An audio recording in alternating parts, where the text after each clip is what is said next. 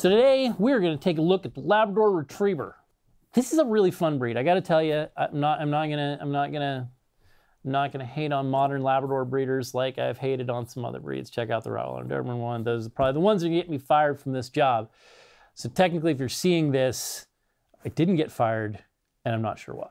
Okay, so sweet, lovable, level-faced Labrador Retriever is America's most popular dog breed. All right, I get it. Labs are friendly, outgoing, high-spirited companions who have more than enough affection to go around for families looking for a medium to large-sized dog. That may be halfway accurate. My favorite thing, though, is when somebody tells me that their Labrador is gonna protect them. Oh, my Labrador, he would protect us.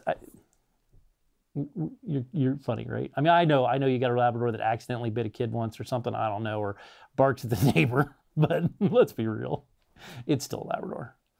So I'm going to give you the tip for getting a Labrador to protect you, right? So there's one way you can do it. And I love working Labradors, right? You think about this. This is a dog that is designed to jump into freezing water.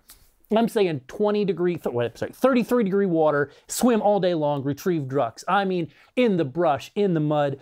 I mean, this is a dog to hunt. God, how much fun, right? Like that, I love about them. And the one good thing that the people in the United States and around the world have done with Labrador, they've kept that. Like, they still hunt. Holy crap. I mean, like, find me a breed that was designed to work that still has those traits prevalent in it. There's like none, right? I mean, there's a handful of Border Collies. There's a handful of healers, probably more healers than you would think. There's a handful of flock dogs.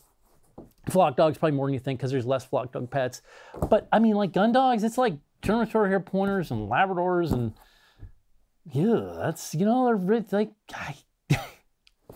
there aren't a whole lot of breeds, let's just say, where people have not like completely decimated them into pets, getting rid of all their genetic potential. So let's go back. How do you get your Labrador to save you? So for the people that say my Labrador would save me, because there are so many people that I hear that are like, if Homer breaks in my house, my Labrador will keep him.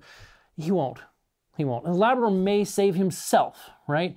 He may ask the person to leave before they open the door. He may ask him really loud. He may even take a nibble on their thigh, hoping to God that they run away. But if they don't run away, your Labrador is probably not going to save you. But here's how you do it. You grab him by the collar, you back yourself into the corner, and you point him out, right? Because a Labrador may save himself, but give him the opportunity to run when stuff goes serious, he's going to run. Now, there are outliers. I'm sure there's one that will go forward, maybe, I don't know.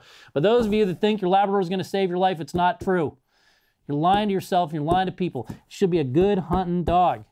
Love it for being a good hunting dog. If you bought it as a family protector, you've lost your mind.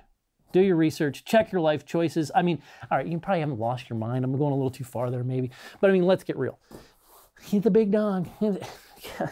Come on, it's a Labrador. Hunt with him, take him out, hunt with him. Track people, track stuff, find odors, hunt with him in the house, do some nose work, do something cool with the damn dog.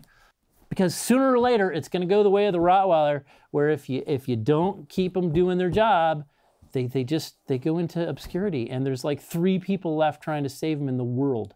And that's what will happen with Labrador if you don't stop messing this up. Anyway, get your dog training equipment from rayallen.com. because that's where all the cool working dog kids go. If you've got a pet, there's a place where the pets go. If you got a couch potato Labrador who doesn't want to work, go to where the pets go. Dogs want to work, people want to work with their dogs, they go to Ray Allen. That's all I'm saying. Thanks for taking the time. Stop by, check this out. We're gonna have a new breed soon, I'm sure.